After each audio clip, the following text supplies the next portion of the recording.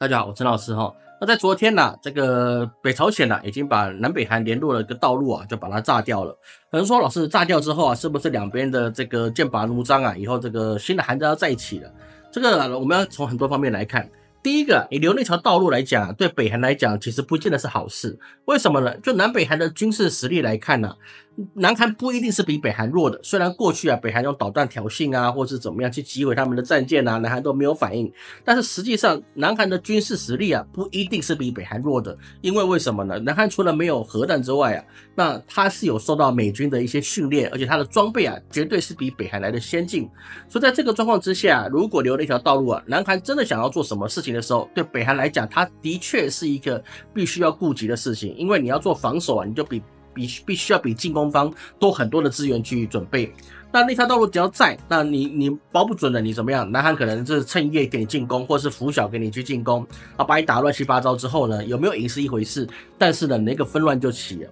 但是如果把这个桥炸断，公路炸断了，那南韩的装甲兵或是运兵车，或是一些进攻的武器设备你就没办法过去。你不要说它那个地方的水很浅，都坐个船也可以过去那不一样。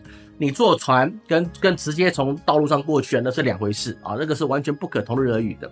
所以是说，在这个状况之下，北韩把这个桥炸断了，其实也不见得是一件坏事至少它可以保证南韩没有那么容易去入侵它。那第二个层面来讲呢，这个进攻北韩或是造成一些军事混乱，对南韩有没有什么好处呢？这个你可以别说，还真有点好处。为什么？因为按照现在的民主制度来讲你要选上了，你才有所有这些资源；你没有选上，那你是没有这些资源的。而在南韩这个我们要看到尹锡悦这个人他是非常有功利心的。从哪里可以看出来了？从他进入到南韩的总统之后他没有进青瓦台办公，而是想办法在其他地方办公。为什么呢？因为在南韩有一个传说，就怎么样呢？青瓦台的下一站就是那个监狱了。所以是说在过去无论是卢武铉或是任何的一个总统，你下台基本上你都是进入到监狱里面。那个尹锡悦他就是不想有这个下场，所以他都没有进到这个地方。所以说我们可以知道一件事情，就是说他对于权力的渴望程度可能比他太太还要更执着。所以说有人会说他这个是为了掩盖他太太的一个丑闻，所以是说呢，他就要来去跟北韩做挑衅，因此引起社会纠纷，然后来引起说有韩战的紧张。但是各位你要想另外一件事情，就是尹锡悦这样的人他有没有可能他是想要模仿以色列来造成一个比较大的一个南北韩之间的内战，而让他自己可以都变成暂时的总统，所以是说他可以不用再选举，继续保住他这个位置一直当下去，只要南北韩问题不解决，他都可以说我现在在打仗，所以说暂时不参加选举。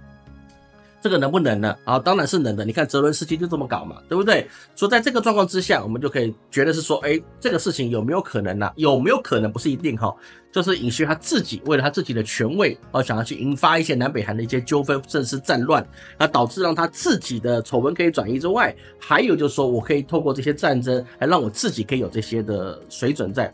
但是可能尹锡悦他可能想错一点地方，就是在哪里呢？第一个就是说，你不是以色列，因为你不是华尔街的爹你也不是那个美国的爹，所以是说呢，你没有办法透过这个东西让美国能够亲近他的国力去来帮你，这是不可能的。你就是一个棒子，谁会去帮你呢？对不对？虽然说很多的驻军16国驻军在那个地方但是那也不是说他们准备打仗，那也可能也只是一个怎么样呢？去给美国个面子。因为为什么？因为韩国就是一个南韩大韩民国就是建立在美军基地上的一个国家嘛，所以说他的过去也是为了维护美国的利益，也不是去为了韩国的利益。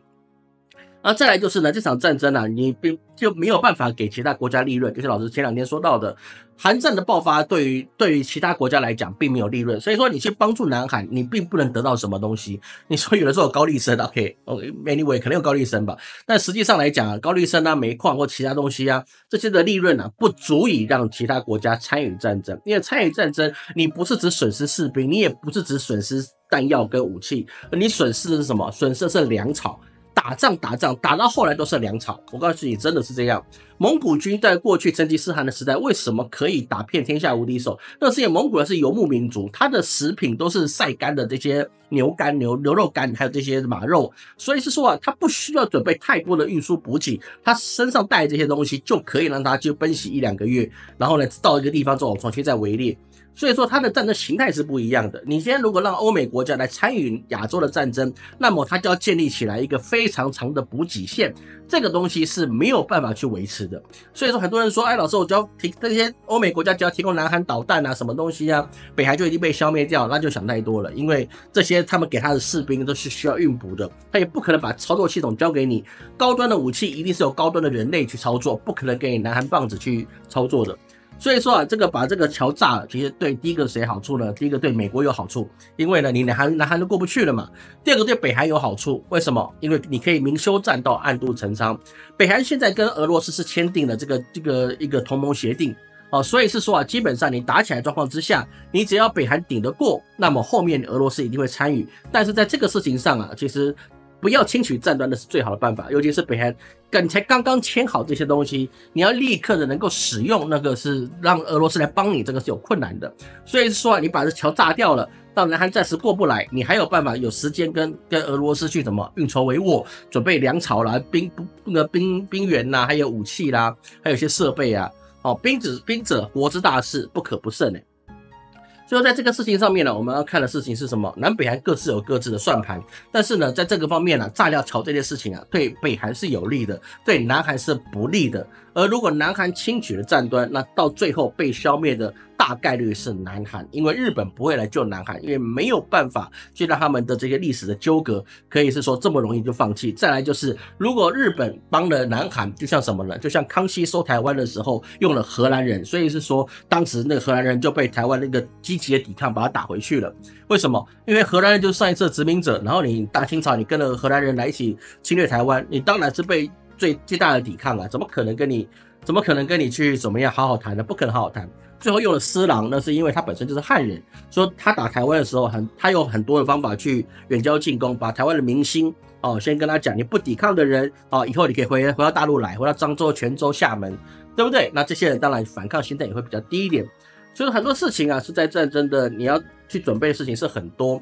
那南韩如果跟日本合作，就会激起北韩的更加的战斗心态，我们打到你不像人一样。所以很多事情啊，并不是说我们眼睛所看到的桥炸了之后代表战争要开始，相反的，桥炸了之后，那么后面的一些运筹帷幄还有未来的大战，那可能才是真正酝酿的时候了。其他部分我们周日再说。我是陈老师，我们下次见。Nice。